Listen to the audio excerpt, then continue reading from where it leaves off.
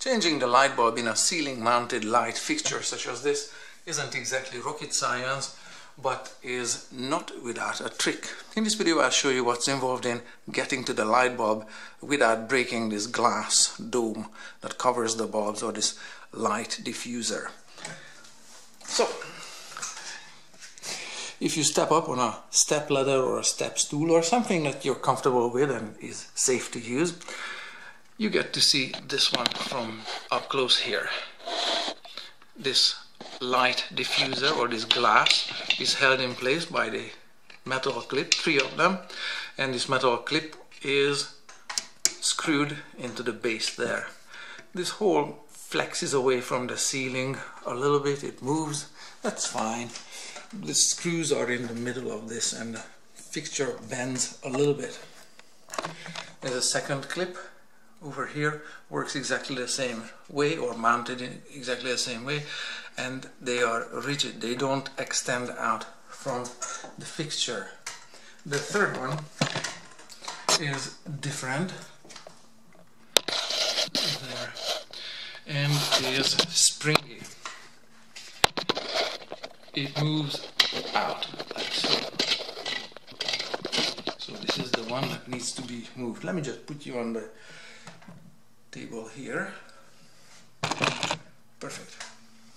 So this one needs to be extended out enough so that it clears the edge of this glass dome.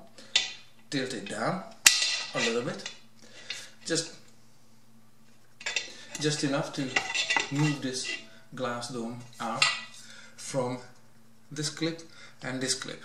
If you tilt this glass dome, this light diffuser, too much down, then the edges of it will be chipped by the rigid metal clips. Obviously that's something you don't want to do, but even if you chip the edges, you can put it back the same way, meaning the chip could be covered by the clip itself, so it's not showing. Putting it back is very straightforward as well. Extend this one out and place it gently with releasing the spring slowly, so it doesn't need to be banged against the edge of the glass by any amount of force. So make sure that it's held in place, like visually sight it in, that it's held by this one and this one, 2 of them, and then extend the third one out and put it in place. Now, even if the spring hits hard, it's not exactly hitting the edge of this glass diffuser, because there's a little bit of play there, I don't know, a 1/16 of an inch or 2 millimeters, something like that. But there's really no need to, just in case, no need to shock load the edge of the glass there and crack the whole thing. You might find that this spring-loaded clip is stuck. It could be needing a little bit of rotation or a little bit of side-to-side motion to it in order to be able to extend it forward, and it's fine. And of course the whole fixture moves and bends a little bit here away from the ceiling. That's fine, because there's one bolt here in the middle holding the fixture, so the edges are somewhat flexible. That's fine. It's not going to fall, it's not going to collapse.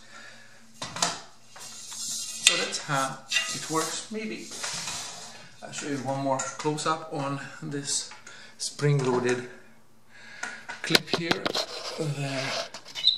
This is how it looks, and it has a fair amount of play in it, so you can hear it, that it's not lubricated or anything. It's squealy, squeaky, so expect a little bit of resistance, or a little bit this being stuck, so just be patient.